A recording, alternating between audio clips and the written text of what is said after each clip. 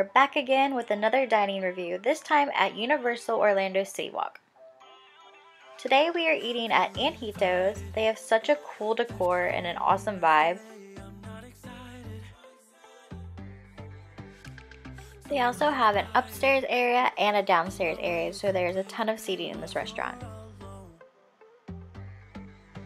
They also have a mariachi band that comes out every 30 minutes or so.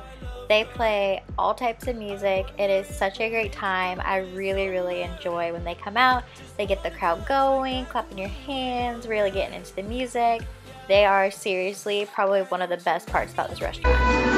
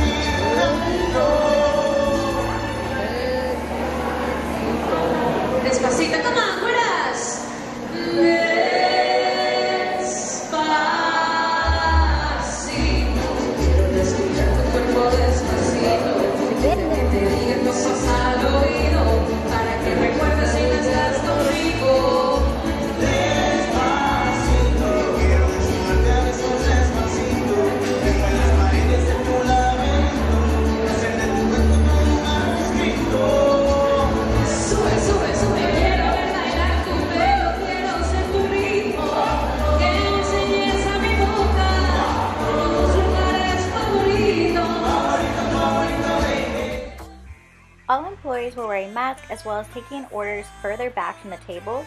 There were disposable menus. They did have their full normal menu. They also have bags to put your mask in if you would like. Once you get your food, they would place it on the table and you have to pass it around basically to avoid any unnecessary contact. This restaurant also has an open kitchen. There are seats right next to where they're cooking the food. However, these are not open at the moment considering everything going on with COVID.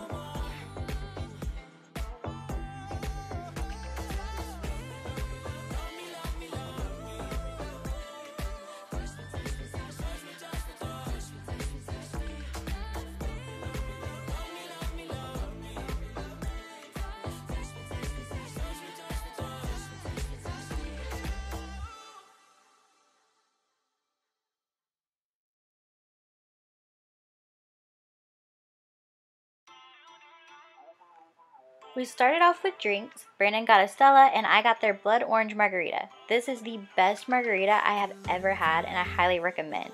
It has fresh squeezed orange and lime juice as well as agave. Very fresh and you can definitely taste the alcohol, but not to the point where it's overwhelming. I also opted for a sugar rim just because I'm not a huge fan of salt with my margaritas.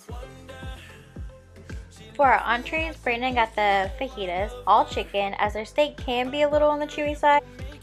All fajitas are served with flour tortillas, lettuce, guacamole, sour cream, cheese, and pico de gallo. Their pico de gallo was more of a salsa consistency, but still really good. I opted for the chicken quesadilla with poblano peppers. Both dishes tasted great, very fresh, and very flavorful. This meal did end up costing us $60 before tip and any discounts. A little pricey but normal for a theme park and well above theme park quality. Okay guys, that is it for this video and I will see you in my next one.